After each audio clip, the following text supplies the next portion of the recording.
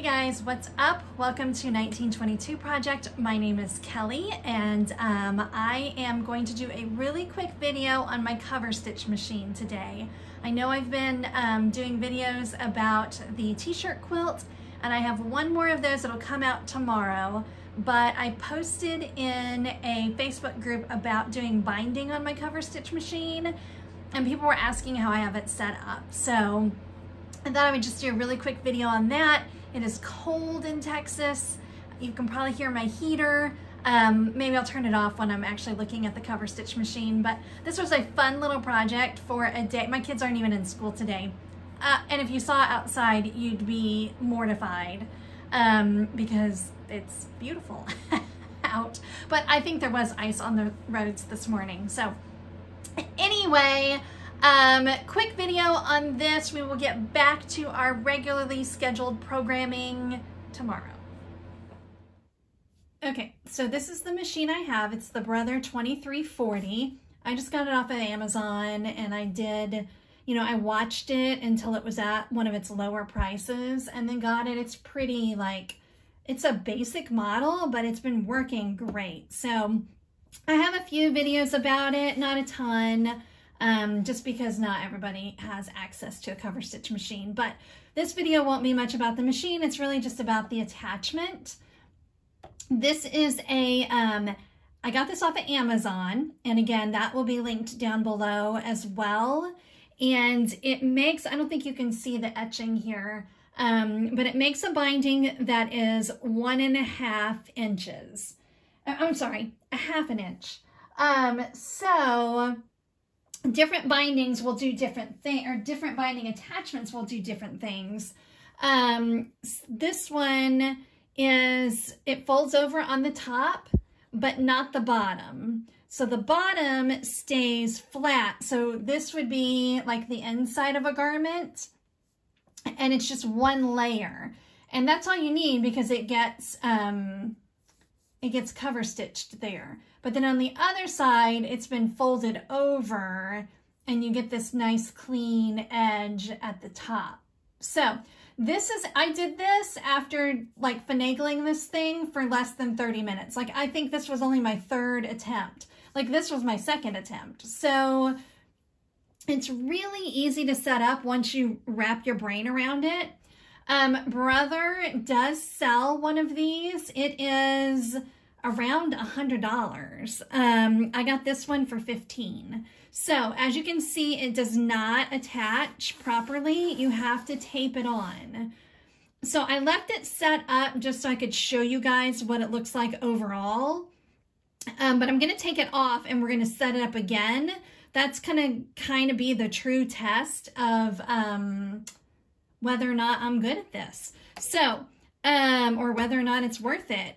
It's kind of one of those things where it's yeah, it stinks to tape it down every time you want to do binding. But if you had the kind that screwed in, you'd have to unscrew it every time I don't know. And you have to finagle it either way to get it lined up properly. So let me show you real quick what it does. And then we will take it apart and set it up again. So I've got it started, and I'm just going to do a couple there. Hang on, my foot pedal is hidden behind the camera. Okay, so maybe I can do this without, this won't be the best angle. I'll move you guys in just a second when I'm setting it up. But basically, you just start going. And you feed this in, and it binds it all at one time. So, obviously, if I were doing this on a garment, I would pay better attention. But even with just doing a video and throwing it in there, it looks fantastic. So, let me get you at a better angle. I'm going to take all of this off, and I will show you the nitty-gritty of it. Okay, we're up close and personal, and I took it off, which makes me very nervous, but we are going to see if this is as easy as I think it is. So here's, you can see better where it's engraved here. So it's a 1/2 inch. I keep wanting to say 1.5. It's a 1/2 inch binding that it makes. And this number, the bigger number, is the number you're going to cut your strips. So this is 1 3/8. I will say I'm happy with my purchase, very happy. I do wish the binding was slightly smaller because I intend to make children's clothing, but when I compare it to a store-bought, it's really not that different. But anyway, where I ordered this from, the 1/2 inch was the smallest one. So I wouldn't go super tiny, like I wouldn't go like a 1/4 inch or anything, but this one seems to be good. So if it were the brother kind, I assume it would somehow attach into here and you could slide it and move it around. I do think that on Amazon, you can also get these on eBay. I also think on eBay or Amazon, they have like an attachment where you can attach something here and then this sits on it. But the blue tape works great. No biggie. I have tons of blue tape around here, so I'm just going to keep doing that. I have seen videos where I wasn't quite sure where this goes. So for me, it worked out best if it's lined up almost perfectly with my foot, where this edge is lined up perfectly here. So before we tape anything down, let's get something started in here. So here's my strip. When you cut your strips, you're going to want them to be much longer than what you need because you're going to definitely waste some in the beginning. Well, and at the end too, I would assume. So basically you feed this through and you'll want to get something. I have a handy dandy, if I can find it. I bought years and years ago, I bought these at Harbor Freight. And I think I bought them to weed vinyl, but they weren't great for this. So just something pointy, a pin, some little scissors, something, but you get in these little grooves and you feed it through like that. And then it kind of wraps around this doohickey to keep it straight. And then the same thing in here. And I don't worry too much about, I just kind of cram it in there. Don't you love how I'm talking like I'm just a pro? I just figured this out this morning. But keep shoving it in there, just cram it in there. Then you've got this end that you pull out. Now right now it's a hot mess, but I just kind of pull it out as much as until I'm getting a good curve here, and then you can just back it up. So we're gonna back it up. And then you take your pointy object and actually, let me do it like, it doesn't need to be on the machine right now. Let me do it to where you guys can see it. So I just kind of poke it through and then you'll see as it goes, it starts making that binding. Now there are 2 little screws up here and I did move this one just a smidge because, let me show you. So when you start pulling it out, you can turn it over and you can see what's going on here. So when it was first set up, this was overlapping just a little too much. So I adjusted that and it kind of, oh, hello, sorry guys, hang on. I have the world's worst tripod. Okay, sorry about that. I think I might have a little bit better lighting now anyway. We don't need to be up here just yet. So anyway, when you turn it over, you can see what kind of binding it's going to make. And when I first got the machine, or first got the attachment, it was kind of too far over. So you can loosen this screw and move this part. And then the same with the bottom. Like you can loosen that and move it. I didn't move this one. I just moved this one and I just moved it a smidge. And again, you can just play around with it and see, you know, turn it over, see what it's doing back here. I would imagine that all of these come different. So you know, yours might be totally ready to go. Yours might be way off, but that gives me a good, you know, gives me some space here so that when it cover stitches, it covers that raw edge. So I fiddled with that just a little bit. We can back it up again, and I'll show you again how you do that. So again, just take something pointy, poke it through, and just pull it out further than you need, and then you'll see the binding. So what I did is I went ahead and I got a piece of tape ready and put it on the actual attachment. Okay, so let me get you guys up above.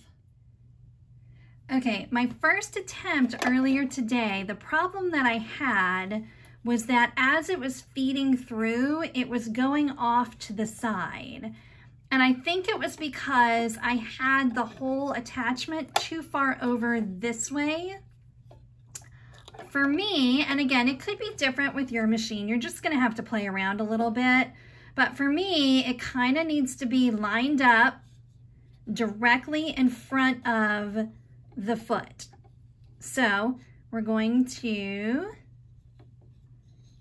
put it under the needles, and you'll have to, again, this is why you need binding that's longer than what you need. So what I found is it needs to be consistently to where the whole binding is under the foot. I think the first time I did it, this edge of the binding was too far that way. And again, it just made it veer off. So I put it under there. You can go ahead and, I guess, you know, stabilize your binding that way. Back it up a little. And then I just made sure that, like, I think if it's tilted, if your whole binding is coming this way, you're gonna have some trouble. So I just made sure it's kind of right in front. And then you wanna make sure that the attachment itself isn't like on top of your feed dogs or anything. So we're gonna lay it like that. Get some more blue tape. Although, I mean, you know, it doesn't have to be immovable. I mean, you want it pretty sturdy, but if it's not perfect, it'll be fine. So we'll tape this down and we'll see. And this may not be perfect. Again, this is something that I started working on a couple hours ago. So I feel like something is stretching a little bit, but let's just try it. I'm standing, so it's going to be tricky to push my pedal here. Okay, hang on. Well, what in the world? My pedal's not working. That's not awesome. Hang on.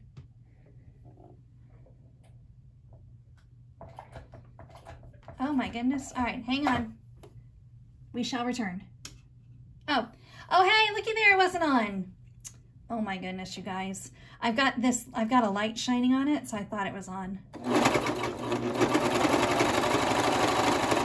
So you see, I'm not even touching it. And it's not looking too bad. So let's put that in there and see how we do. So I'm not, you know, you're just gently guiding.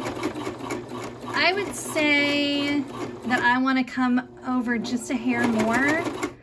I'm not as happy with this one as I was our previous one. So I think it needs to go that way, just a smidge. So let's check it out. Yeah, so see how it's a little too close to the edge there for my liking. So I'm a little embarrassed, I have to say, to show how I release tension because I I don't know, some people are really, really good at this. And I just kind of wing it. Oops, got caught there. Okay, so I'm just gonna go ahead and pull all that out. I'm going to cut my threads. So not terrible. If I were sitting and really paying attention, that might be okay. But let's go ahead, just for kicks, and let's scoot it over just a hair more and see if that doesn't give us a little bit better results. So, gonna do the same thing as last time. Gonna feed it through. Let me grab another strip here.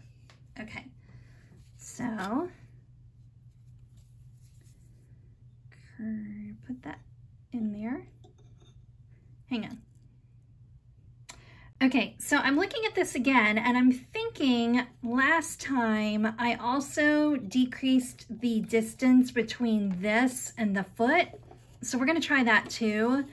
I feel like, I don't know, seems like it makes it more of a controlled situation, but I could just be making that up, I don't know. All right, so let's do it a little bit closer. Yes, actually I remember, because I remember thinking that it did line up with this. There's just no way to lock it down. So we'll move it up just a hair, and we've lined it up. Yes, now I remember, that's exactly how I had it last time. It's almost like it becomes an extension of the foot. So like this and this are lined up, and it's not very far. I think maybe that's the difference. So let's try it again. Again, you gotta pull out more than you need. Well, if I can get to it. Tweezers are kind of handy to have around for this as well. So it's now completely under the foot. Get a couple going here. I would also think that when you first start it, this whole section is going to be kind of ugly, so you don't want to feed your garment in until... So let's see if we have a random piece. I wasn't prepared with a pretend garment here. Hang on.